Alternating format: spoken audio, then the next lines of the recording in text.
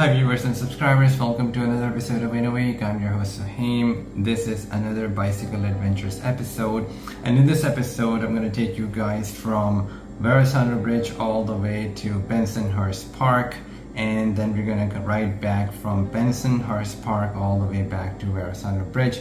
This is the other half of my trip that I normally bike to, which means that this is not the full trip.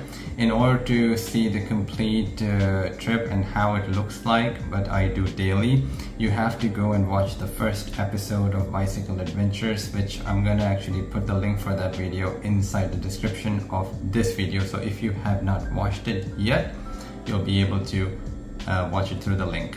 All right, let's get into it.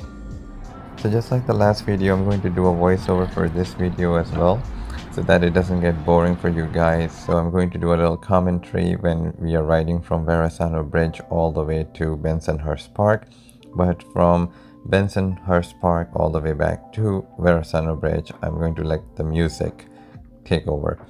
So it was a very nice day. The morning was very good, but I checked the forecast before I left home, and it turned out that around noon it was going to rain today.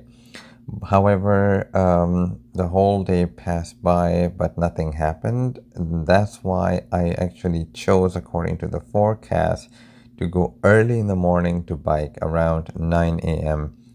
So this was early time in the morning. However, the whole day passed by and the forecast did not turn out to be right because there was no rain the whole day. It was good, but normally, as I said in my previous video, I prefer to go around noonish because early in the morning there are certain chores that I do, and after I finish doing them, I actually go ride my bike early in the afternoon.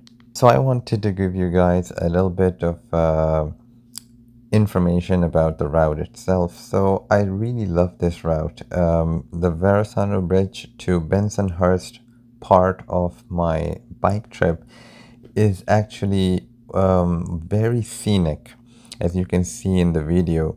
But the bad part about this route is the physical condition of the bike path itself. And I think there's a lot of work needed to fix the potholes, the poor condition that the bike path itself is in. There are a lot of cracks on the sidewalk as well as on the bike path, that when I'm actually recording this, because there's a clamp on the bike on which I mount the camera, and then the camera records everything. So when I was moving forward, of course, in a speed, and when I was going over all these cracks and bumps and the potholes on this bike path, the camera was keep moving down. So as it kept moving down, instead of recording the front view, it was actually so low that it was recording the bicycle wheel in the front. So I had to constantly stop and move the camera back up so that it can actually record the front view, so that you guys can see the scenic route that it is. Otherwise it would have just entirely defeated the purpose of recording all of this video. So I edited this video in a way that, the time that I actually had to stop the bike and move the camera back up, those are the scenes that I have edited out, so you guys don't see them. And the purpose of that is, of course, to let you guys enjoy the entire trip without any kind of obstruction or unnecessary views or clips that would not really make the video fun. So that's actually not just for the recording purposes, but also it's a challenge, because as you guys can notice that, a lot of these potholes, like, you have to really reduce the speed when you're going over them, and sometimes there is no way of avoiding these potholes because they're actually everywhere, left, right, and center. and you just have to kind of pick the spot where it is the least damaged area of the bike path, so that if you go over them, it's not as bumpy and dangerous to ride as opposed to some other parts which are extremely bad, because some of these potholes are so deep that if you don't realize that if you're speeding in that area, you can actually flip and fall down. Just because I go through this route every day, so I know, I'm well aware. I remember the first time I took this route, I was a little bit more cautious, because the half of my trip, which is basically from American Veterans Memorial Pier all the way to Verrazzano Bridge, is relatively, good. It's very, well paved. It has potholes, but not to the extreme that when you cross Verrazzano Bridge and going towards Bensonhurst Park, this route is actually needs a lot of fixing on the bike route and the bike path. So unfortunately, it's like that. I don't know for how long, but nothing has been done about it. And since the bikers have to take this path, they have to really put up with it. So the only way, if you're first time going on this path, just make sure that you slow your bike speed, because if you are in a speed and definitely you are not aware exactly where these bumpy spots are, you could get into trouble. You can fall down based on these like nasty potholes that are along the way. So I would recommend not to speed in this area. Because I go there every weekday, it is now in my memory. I can anticipate exactly what is about to come next. So I make sure that I lower my bike speed on those spots, and I also know how to maneuver in that area. It becomes a little bit of a challenge when there is a lot of foot traffic. Now, this was a weekday, so I wasn't expecting a lot of people. But as soon as I closed in towards Bensonhurst Park, like as I was getting closer, I saw a lot of more foot traffic along the way. So this is worse on the weekend because there's a lot more people walking in this area. And by the way, if you have noticed, there is no segregation of foot traffic from the bike path. There's maybe a little bit of area which is kind of like that, which segregates the foot traffic from the bike path. You will notice that there is an area which is a pretty long stretch of this route where the bikers and the pedestrians are sharing the same path. So be careful, because sometimes like there are families, especially over the weekend, people are with strollers, they have babies, they have little kids, 4 or 5 years old, and they are running around in this area. So I am very cautious during the weekend. Like, I prefer not to go on the weekend precisely because of this reason. But if you have no other choice and the weekend is the only time that you can go to, the word of caution will be, please be really careful of the foot traffic, especially when you cross Verrazzano Bridge. And when you pass that area, you basically are sharing this path with the foot traffic. So as I said before, weekend is really challenging to bike in this area. But when you see around you all of this beautiful nature, scenery, it kind of forces you to take that risk and actually go ride a bike whenever you can, even if it's on the weekend. I have done it once, but I was so annoyed by the fact that I had to be extremely cautious because there was a lot of people around. There was a lot more foot traffic and there were a lot of kids around, that it took the excitement and fun out of bike, because if you have to constantly kind of slow down and stop completely and basically be extremely on alert about everything around you, it takes the fun out of the bike ride.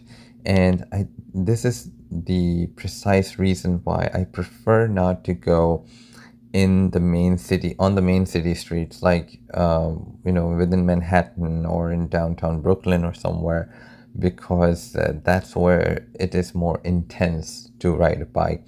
I prefer to be on a path where it is clearly marked and segregated bike lane, no foot traffic. And as I mentioned in my previous videos, that this is the reason why I only go from Monday to Friday early in the afternoon, because those are the days and times that I don't see a lot of people in that area. So if you are not available in any of those days and precisely that time, and weekend is the only time, unfortunately, as I said and I explained in this video, which is the purpose, like to educate people who are not aware what to expect, to give them a little bit of a guide or guidance on this issue of shared foot traffic and the bike. Other than that, I just enjoy a lot. I think that this is almost, I believe, like 10 miles if I take total, go from American Veterans Memorial Pier all the way to Bensonhurst Park, and from then Bensonhurst Park back to American Veterans Memorial Pier. It's more or less like 10 miles. So that is a very good exercise. I do that 5 days a week, and I think it has given my legs a really big boost, because yes, I do a lot of walking in the city, but one of the things that you have to keep in mind is the wind factor. Now it depends. Sometimes the wind is impacting my ride when I am going towards Bensonhurst Park, and sometimes it impacts me when I am returning from Bensonhurst Park. It depends really on the direction of the wind, but I have 9 gears in my bike, and I prefer to do it on the 4th or the 5th gear. Sometimes when it is extremely bad, it's extremely windy outside, then I would choose the 3rd gear.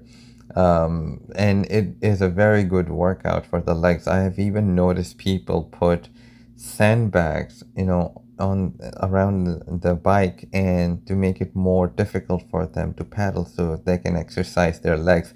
That was the first time I noticed somebody do that on the bike path, on this bike path that I take, and I was really surprised, like, wow, people actually do that to exercise their legs. So in short, it's a really good exercise. Like, I get a very good workout for my legs by biking almost 10 to 11 miles a day on this stretch of bike path. So now I will sign off from the commentary. I will let you guys enjoy the other half of the trip and let the music take over for the rest of the video.